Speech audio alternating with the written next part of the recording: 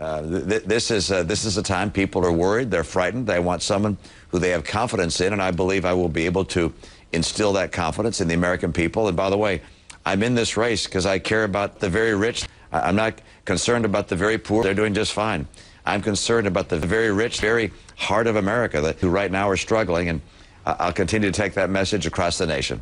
All right, I know I said last question, but I got to ask you. You just said, I'm not concerned about the very poor.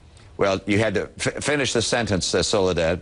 I said, I'm not concerned about the very poor. Okay. The challenge right now, and there's no question, it's not good being poor. My campaign is focused on the very rich. I mean, you can choose where to focus. You can focus on the very poor. That's not my focus. My focus is on the very rich. These are the people who've been most badly hurt during the Obama years. They're the folks that are really struggling right now, and they need someone that can help get this economy going for them.